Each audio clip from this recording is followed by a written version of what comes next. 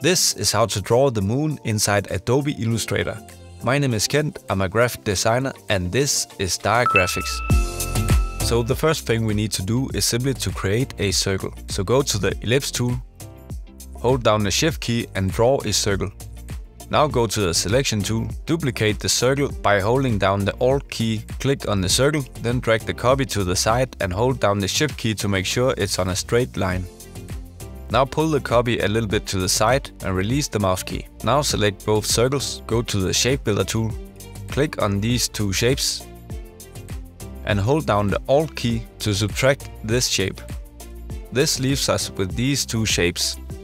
Then select both shapes again, click the stroke and disable the stroke.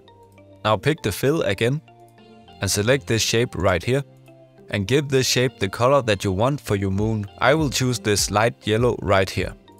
If you want the same colors as me, I will show the RGB hex codes later in this video. And please give this video a thumbs up if you like this kind of content. Now select the other shape and select a slightly darker color for this one, as it is going to be the shadow of the moon. Now select the ellipse tool again, hold down the shift key and draw a tiny circle.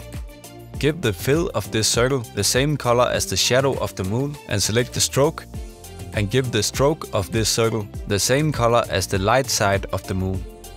Make the stroke a little bit wider. Now go to the selection tool and grab the circle and drop it into the moon. Now make some duplicates of this crater and make sure to scale them up and down to vary the sizes of the craters.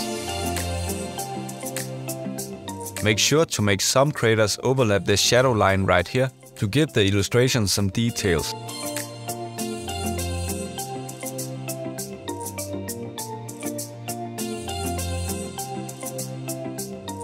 Now to add a bit more details to the moon, we are going to add some craters to the edge of the moon. So select one of these craters, duplicate it to the outside of the moon, then squeeze it to make it a small ellipse, and place these ellipses onto the edge of the light side of the moon. We are going to do something slightly different on the shadow side. To make it more realistic, don't make more than half the crater stick out of the edge of the moon. And for the shadow side of the moon, copy one of these elliptical craters to the shadow side, then remove the stroke and place it just like this.